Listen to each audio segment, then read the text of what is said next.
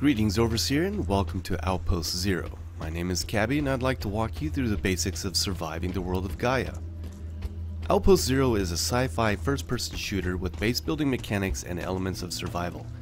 As an AI Overseer, you are equipped with the basic tools necessary to begin constructing your corporation's first habitat in order to sustain human life for the future of mankind.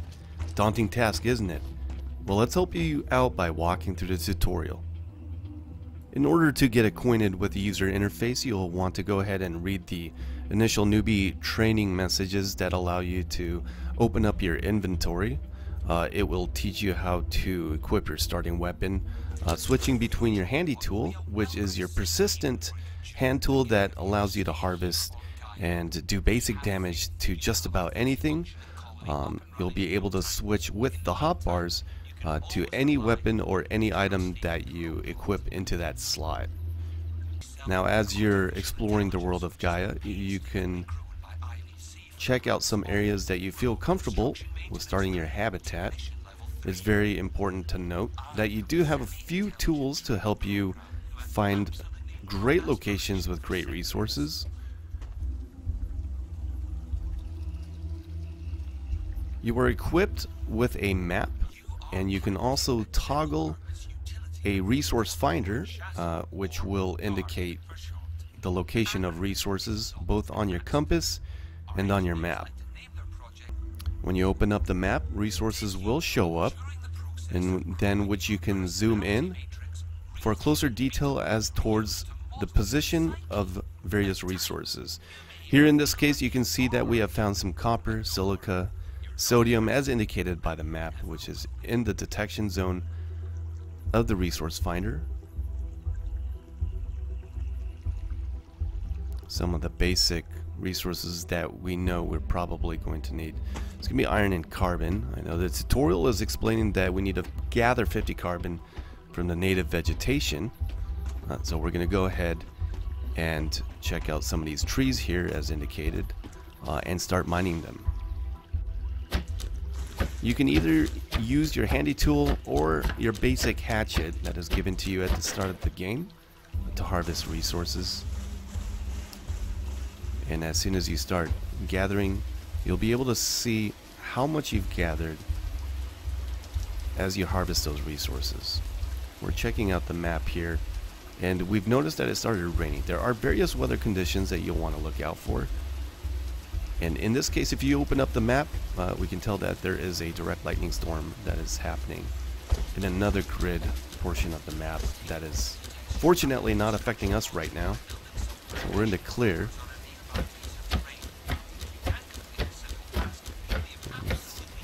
Seems we've gathered enough carbon to continue to the tutorial, and we'll be able to start laying out our foundations. Now, foundations are the basic building blocks to building up your colony or your base. Now, if at any point in time you run out of energy, you'll be able to find these energy resources and energy rocks out in the world, and you can get a quick recharge out of them. Now, the basic health and energy system is what the player relies on. On the bottom left, the red bar indicates your health, the blue bar indicates your shield, and the orange bar, of course, indicates your energy.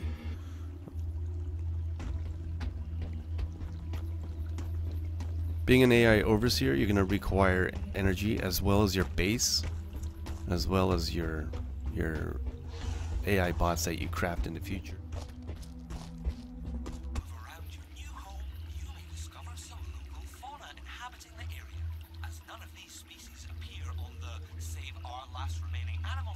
Opening up our menu, we're going to go ahead and start laying out some foundations. In our case, we're gonna lay out 4 foundations to satisfy the requirements of the tutorial. But if you tab through the various build menu, you can see the various recipes here. There are craftables for crafting, defense structures, resources, and of course basic base building. features here. So we're going to go ahead and build 4 blocks here. And with our handy tool, we're going to go ahead and complete building the foundations. Now the way the building system works is you have frames that you can place. At any time if you want to cancel it, you can hit Q and it'll cancel the building process, so you don't have to commit those resources immediately. The framing system was designed in order to allow players to design their bases and to allow their bots to build and complete structures based off of the framing system. Now, in order to lay claim to a territory and begin setting your respawn point, you're going to want to build a command center. The command center is basically the heart and soul of your base.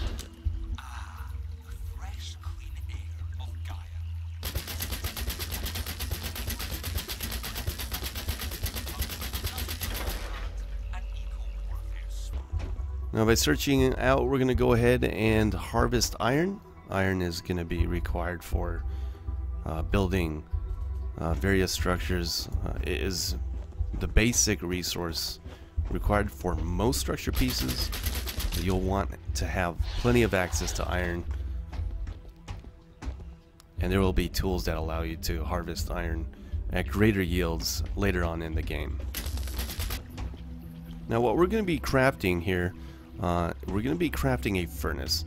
A furnace is going to allow us to burn carbon, which provides power for the base.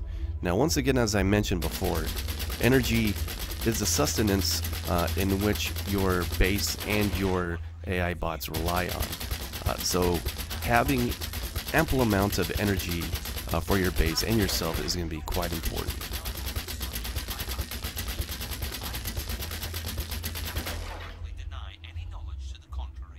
You can open up the inventory, simply right click and transfer carbon into it, and as you can see, the steam furnace has now turned on and is producing power. Now, the next structure that we're going to build is a charging station. The charging station is going to allow you and your bots to recharge.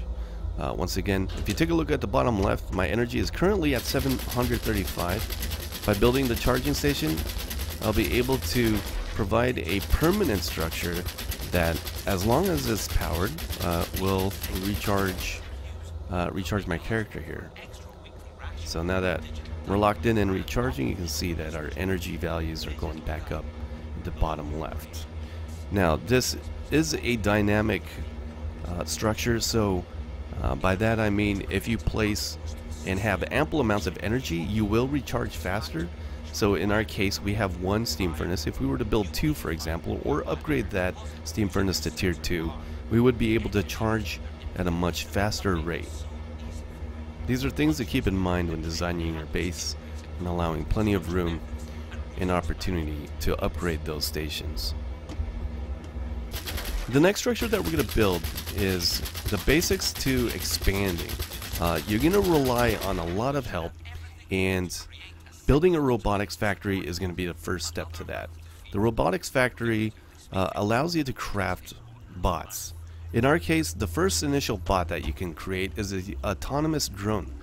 The drone does basic commands that allow you to harvest, build, craft, repair, haul, and do other various tasks that you will need in order to expand and thrive in the world of Gaia. Here in our case, we have built our first drone, and we can immediately access its command menu by hitting Q. And we're going to go ahead and have our drone here, Drone Yi, start building for us. Now, if you take a look at him, he's immediately accepted the order, and he's going to go ahead and start building. Now, there are several upgrades and several factors and stats to the drones and bots in the future that you can upgrade that improve their efficiency in building and various tasks that you assign them to. Now we're going to go ahead and since we've been provided a extra bot in our inventory, we're going to spawn a second drone, and we're going to go ahead and have drone Nathan harvest. So now we've got 1 drone, that is building, and we got another drone that's going to be harvesting, allowing me to do other things like setting up frames for the rest of the base, harvesting other various resources, hunting, or upgrading structures. We're going to be tearing you apart limb from limb, servo from servo.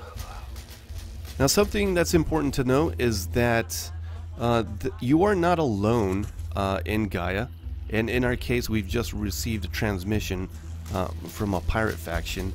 There are various rebel pirates, pirate bots that are basically defectors that obviously have a different agenda in mind.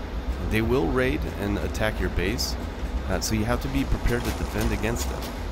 Now we're looking at a drop ship that seems to be dropping off 2 AI bots that are 2 pirate bots that are going to be attacking the base. So this is our first wave, and we should be able to take them out relatively easily. Now keep in mind, we don't want them attacking our command structure, but we have walls in place. With our hatchet, I should be able to take these guys out fairly quickly. Taking out both of them, I'm able to loot them up real quick, see what they got here. We got some copper off of this guy. It looks like Mr. Pirate Soldier David has some iron. So we got some cheap resources from our first little wave of pirates, but keep in mind, as you progress, pirate attacks will grow stronger. There will be different weapons that they'll use. They'll be attacking in greater numbers and greater strength in at themselves too. In order to increase the yield or increase the income of various resources, you can plant various harvesters. In this case, we're going to be setting up a mining drill. If any nodes that you find, you can set up a drill over it, and it will passively generate and produce iron over time, in which you can come back or have your bots come back and collect those resources and bring them back to the base.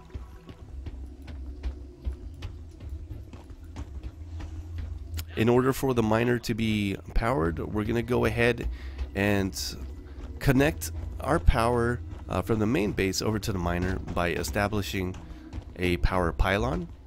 The green area indicates the region in which power will reach.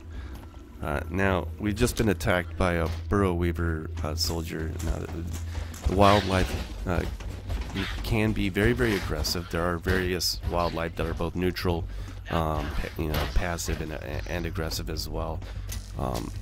And they have different levels, so some of these creatures could be quite strong, some of them very weak. That is something to keep in mind when you're exploring and defending your base. What can I do for you?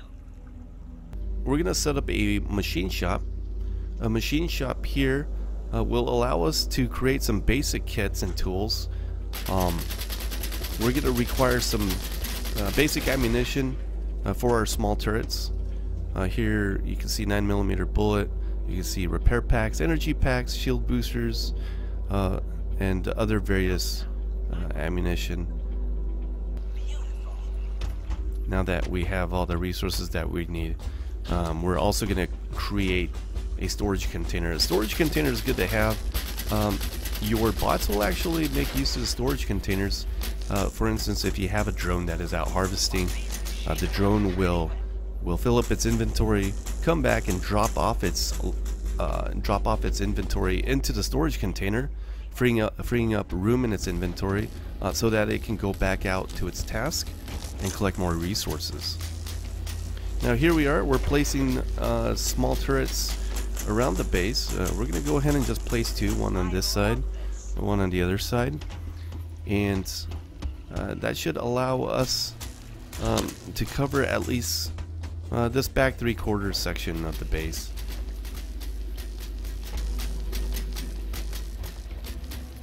Now, as you can see, Both of our small turrets are built and powered. All we need to do is make sure that the turrets do have ammunition in its inventory, otherwise it will not fire. And we're going to start crafting the 9mm bullets over at our machine shop. Now you can always set these to repeat, and if you have a drone or bot set to craft, if they have those resources required for whatever task is assigned at the structure, they'll be able to repeat and complete those tasks. So in this case, if a bot had sulfur, it would be able to constantly craft 9mm ammo at the machine shop. So here we are. We're going to go ahead and split a stack of 9mm. We're going to feed it into the small turrets here, dropping 40 in each. Now the turrets are now active, and this turret here is actually engaging with a spider over there. So it's going to go ahead and clear that dangerous wildlife for us. It's just taking out that spider. We're going to go over there and go ahead and loot it. It does have various range. Various turrets do have various range, as well as different weapon type turrets. Of course, they will have different energy needs, so that's definitely something to keep in mind. If you're running on 2 steam furnaces, probably wouldn't be a wise idea to have 4 or more turrets running, obviously, or rocket turrets, for example. As we take a look at the storage container that we built earlier, you can already see there's been some resources that's been deposited by our drone that's been doing a lot of harvesting. It's really nice because we don't have to pay attention to them too much. Just allow them to work and allow them to drop off supplies over in the storage box. Now we've just crafted an equipment workbench. Workbenches will allow you to craft various armor. Now the important thing to know about the armor is that they all have stats, and there's various armor types that are fitting for different tasks. So there's combat, there's resource gathering, things like that. So those are some stats and things to keep in mind when building out armor for you and your bots.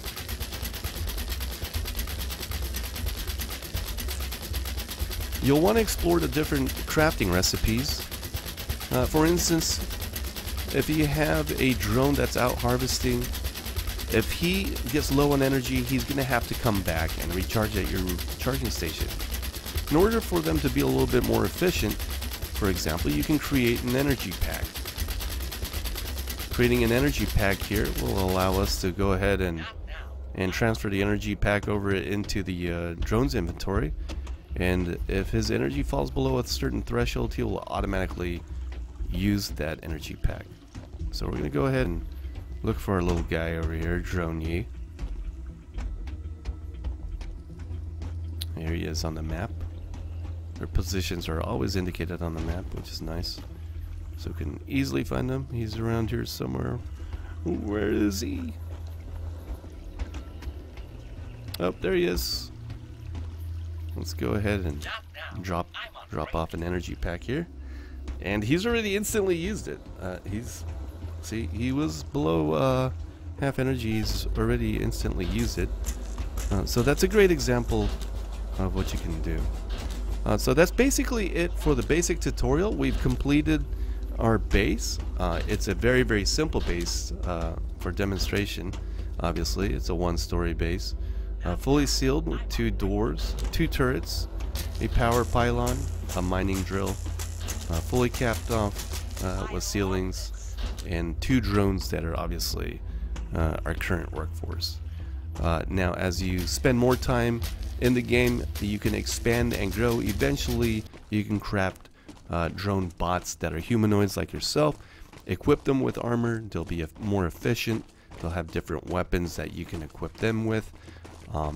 There will be waves of pirates that you'll want to look out for, dangerous wildlife that yield very, very rare resources, and as well as other players. Now you're going to have to keep in mind that not every player out there represents a friendly corporation. They could be friend or they can be foe. But either way, it's up to you to decide your diplomatic resolution. So good luck and stay safe.